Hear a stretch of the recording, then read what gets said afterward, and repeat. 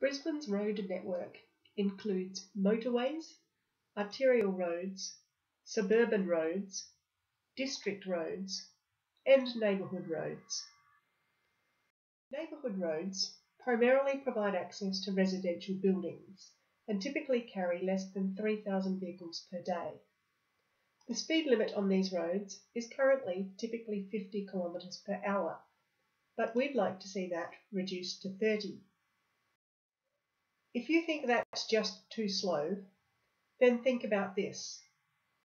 Research has shown that when a person is struck by a car travelling at 30 kilometres per hour, the chance that they will be killed is less than 5%.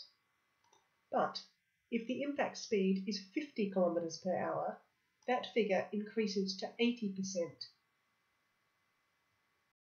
So how much time will slowing down to 30 kilometres per hour really cost you? Well, remember those district roads and suburban roads and arterial roads? You will almost always be within 1 kilometre of one of them in any direction. In fact, usually they'll be much closer. If you travel 1 kilometre at 50 kilometres per hour, it will take you 1 minute and 12 seconds. Travelling at 30 kilometres per hour, that same journey will take you 48 seconds longer. Will you slow down to 30?